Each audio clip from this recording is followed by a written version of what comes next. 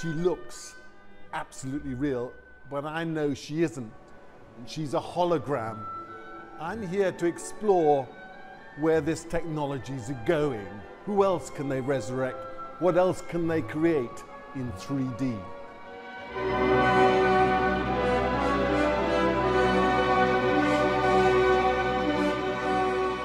My name is Uwe Maass and I'm the inventor of the Invention eyeliner Pepper's Ghost foil-based system. Uwe Maass is a German-born inventor living in Dubai.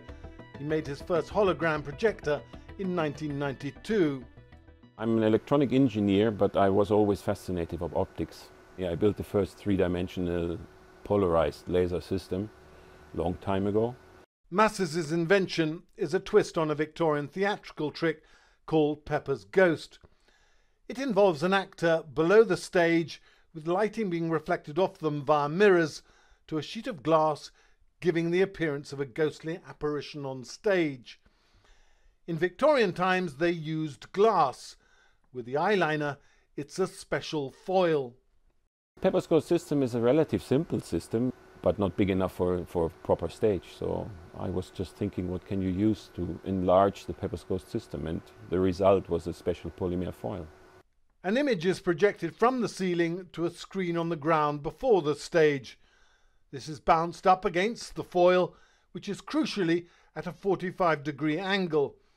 The image appears a further 45 degrees beyond the foil, and in the right lighting looks as real as can be. If somebody sees Invention for the first time, it has the same impact than in the past when people saw for the first time a cinematic movie. Maass founded a company, Invention, to market his invention.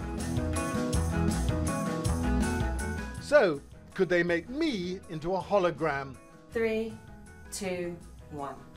Even I can now become a hologram. I am a hologram. Say that again. I am a hologram. You sure about that?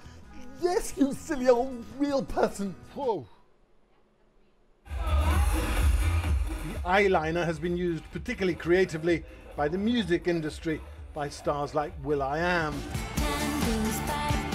and Madonna, here dancing with the animated pop group Gorillaz at the Grammys in 2006. Most famously, it was used to bring American rapper Tupac Shakur back to life at the Coachella Festival in 2012. Maass still remembers that moment when he realized his invention was rather more than just smoke and mirrors. I filed in a patent application using foil for a Pepper's Ghost system, and 2 weeks later I got phone calls, but they wanted to buy the patent. And I didn't want to sell it, and I didn't sell it. So here we are.